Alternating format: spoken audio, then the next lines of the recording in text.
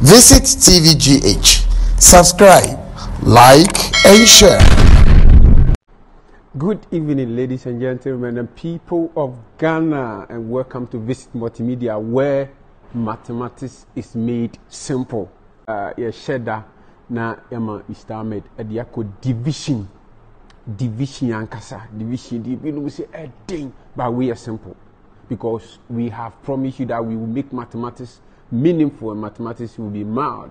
Pepacho Emma Renfi say on saka video ya. Say the be ya die ya dibi 2 man na on saka kenti na wa subscribe. Pacho me a subscribe button so. Na uwia no wa like it. No wa share. Mo comment no nuanom ya damasi. Mo de comment be brave ba. Mo ya mo ma question mra na Mr. Ahmed solve. So unti bibia say na de atum no solve. No de atum no solve. Anything na me pacho subscribe video no na e ma comment ni bra na like na e share na nipa nyina enya bi. Let's welcome Mr. Ahmed. Thank you. What we want to discuss with you is based on the divisibility rule, which is actually a very important foundation stone for learning so many other areas of mathematics. We are aware that some of our teachers teach these ideas based on what they know, based on what are in books, and based on what they have been introduced to. Our discussions for this session will be focusing on the divisibility rule for 2 as a number, the rule for 3, the rule for 4, that of 5, and 6. I'll repeat that. This session will focus on the rules for 2, 3, 4, 5, and 6. We will touch on certain strategies that we have personally developed, especially with certain numbers, which have some general rules, but upon finding out that it might be difficult for our learners and some teachers, we have decided to delve into a little bit. So that was a way of introduction. And I believe you have not forgotten that when you get such a message, all you need to do is to, first of all, like it, subscribe it. You may have to give some comment on it, and then share with others who matter. Don't forget, at the right time, you will know that this is something that is seriously important, and we don't have to joke with it. Before we can think about finding highest common factors and some other ideas, we need to know the divisibility rules of some numbers. That is why it has become very important for us to deal with you around this idea. And I believe you have not forgotten that when you get such a message, all you need to do is to, first of all, like it, subscribe it. You may have to give some comment on it, and then share with others who matter. Don't forget, at the right time, you will know that this is something that is seriously important, and we don't have to joke with it. So we are going to begin. And as I said, we'll deal with the rules for 2, 3, 4, 5, and 6. Let's pick a very small activity, which is an icebreaker, and what we usually call the starter. So when I say I will divide, just respond, how would you know you can divide? I will divide. How would you know you can divide? you can divide? I will divide. How will you know you can divide? So for example, if I say I'll divide by 2, any number, so give me any 3 or 4 digit number, and then that will be our starter, or the starter will be based on that. So give me a 3 or 4 digit number. 335. So 335. That is what you said. I will divide by 2. I say, how would you know you can divide by 2? How will you know you can divide by 2? So I know I cannot divide this number by 2 because of the last digit, which is a 5. I have said that I know I cannot divide 335 by 2 because I know the divisibility rule for 2. And what does it say? So using this as our first number, beginning with the rule for 2, I have said that we cannot divide 335 by 2. And the reason is that by dividing any number by 2, or knowing you can divide or not divide a number by 2, you have to just look at the last digit, no matter how big or small the number is. This is a 3-digit number, and the numeral 5 is that which is ending. Because the 5 here is neither a 0, nor 2, 4, 6, nor 8. This number is not divisible by 2. What it means is that for any number to be divisible by 2, the last digit should be any of these 5 numerals. If we divide the 335 by 2, there will be a remainder, which is going to be a 1. And so it means that the number is not divisible by 2. What did I say? I have said that because the last digit is a 5 and not a 0, 2, 4, 6, nor 8, this number is not divisible by 2. Now we have 5 numerals to use or to consider at the last position. And why are they 5? This is an additional information I'm giving you. You may have been saying that, yes, for a number to be divisible by 2, it should end with a 0, or a 2, or a 4, 6, or 8. But what I have just put in, that these are 5. We need to consider any of these 5 numerals.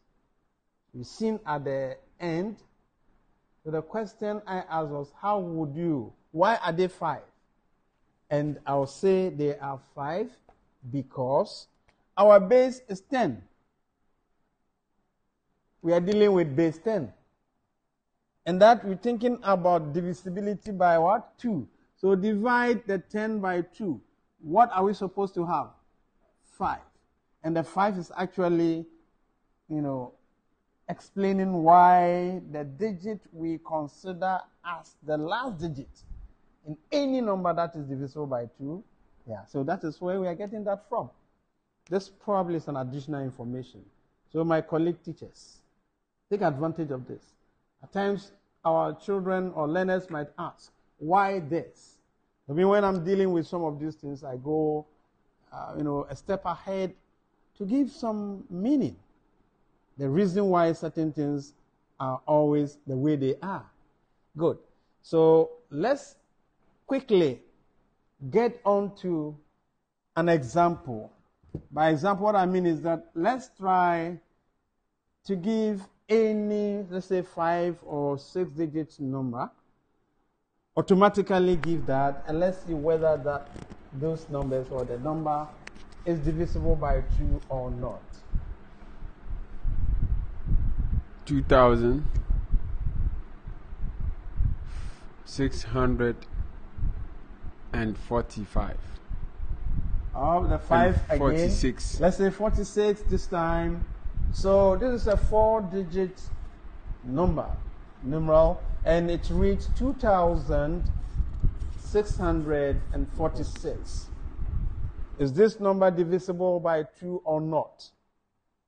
And I believe at this point, you don't have any doubt that the number is divisible by 2. Just because we only consider the last digit, nothing else. And because the last digit is a number 2 can divide. It's part of the 5 numerals we have identified. It means our 2,646 is divisible by 2. So this is an example we have given. The first we used was a counter example or non-example, that which is not. All right. So this is a good example, helping us to know those numbers which are actually divisible by 2. The fact that the last digit is a 6, we are fine. All right. If you have any question, you can ask a question. Otherwise, we may have to move on to another number whose divisibility rule we want to check. We said that in this lesson or session, we'll consider the rules for 2, 3, 4, 5, and 6. We are dealt with the rule for 2. Once you don't have any problem with it, so we want to consider another number. And, when teaching, it is very important to focus on, some level of consistency, right? Yes, you pick your activities and make sure that there's some resemblance or things, very nice, path that you follow. So some will think that once I have finished with 2, then I should jump to 3. But because of what I have just said, I'm not going to consider 3 as my next, but rather I'll pick 5. If you have any question as to why I should pick 5, you can ask. Otherwise, you may get, this explanation as we move along. It's always important to pause and then find out. Perhaps people might be thinking, why is it that you said we're going to deal with 2, 3, 4, 5, and 6, having finished with 2? Why not 3? Why not 4? But, 5 coming immediately after the 2. The simple reason is that the rule for 2 and 5 are similar. What did I say? I've said that the rule for 2 and 5 are similar. And that is why after 2, I'm going to consider the rule for 5. So let's just go through something. What is the similarity? A simple answer is that we consider the last digit, just as we dealt with 2. Looking for the rule for 5, all we need is to look at the last digit, just as we did for 2. But the difference is that instead of the 0, 2, 4, 6, and 8 for 2. That of 5 is just 0 and 5. We consider only 2 digits. Right? If you can divide any number by 5, you are sure that the last digit should either be a 0 or 5. 5, 1, 5. 5, 2, 10.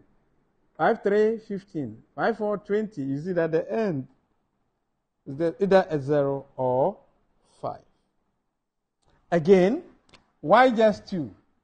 And the reason is that dealing with base 10 and want to find the rule for 5, whether 5 can divide, our 10 divided by 5 will be 2.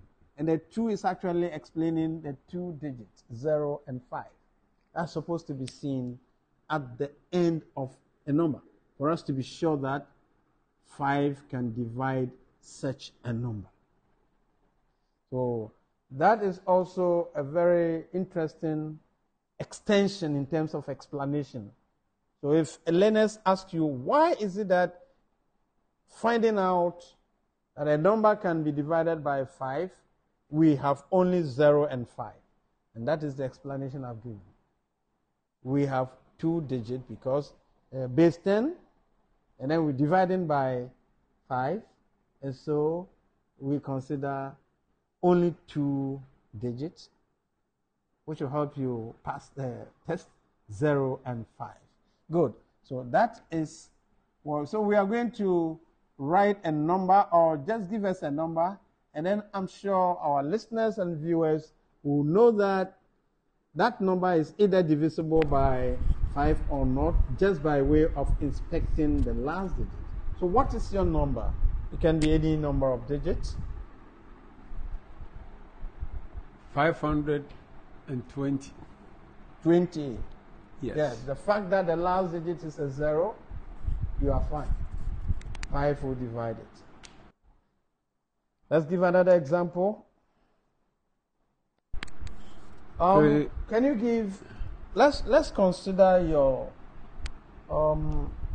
telephone number without the first 0.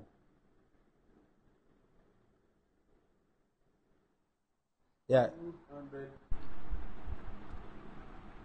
2000. You call the number, the digit 111, because I've seen that. Okay, 2. Yes. 4, 9, 1, 0, 4,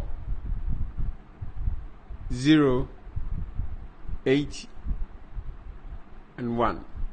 So this should be read 249,104,081. I'll take it again. 249,104,081. The fact that the last digit is a 1 and it's not a 0 nor 5 tells us that this number, no matter how fine it is not divisible by 5. 5 cannot divide it. So that is what we have. What did we do?